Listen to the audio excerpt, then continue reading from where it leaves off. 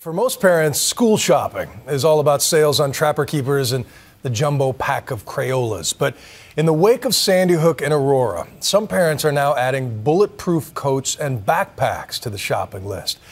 ABC's John Schriffen goes inside the business of bulletproofing America's kids. It's 6 a.m., an ordinary school day for Dimitri Boykin and his 4-year-old daughter, Jalea. So this is Superwoman's cape. Ordinary, except for this brand new backpack. What does it do? Protect me.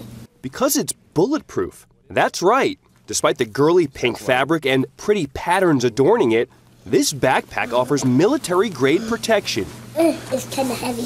If you think Dimitri might be a little paranoid, just consider where he lives, Aurora, Colorado, site of the horrific movie theater shooting last July. So you think about the fact that your wife and your daughter could have been in there when the shooting happened? I absolutely do. Dimitri is among a wave of parents willing to try this extreme and controversial measure to protect their children at school. So if they were to come in your classroom with any guns, you put this on, and this would stop the bullets. Bulletproof clothing, is that really necessary? It felt like this was the easiest thing that I could do to keep my arm around her when I couldn't keep my arm around her.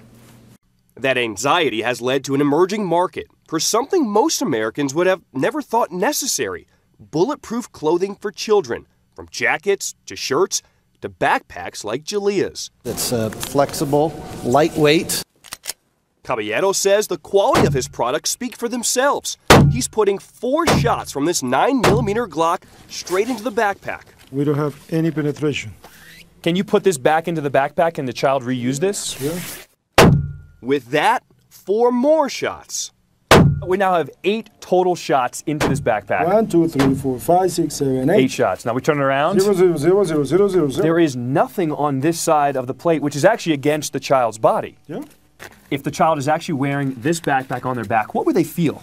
They will feel like they punch. We went with Dimitri as he dropped off Jalea inside her elementary school. Do you think everything went according to plan? She has seemed to embrace it and understands that her safety is important. Later that day, he took us to the Aurora movie theater. He hasn't been there since the shooting. But now that Jalea can potentially protect herself with the backpack, he says they might start going to the movies again. Is it crazy to be thinking about your little daughter having to maneuver in a situation where bullets are flying around? I mean, we're talking about this. It's horrifying. Crazy doesn't even describe it. It's something that I hate that I even have to imagine, but it's something that I realize is reality with today. I'm John Schriffen for Nightline in Aurora, Colorado.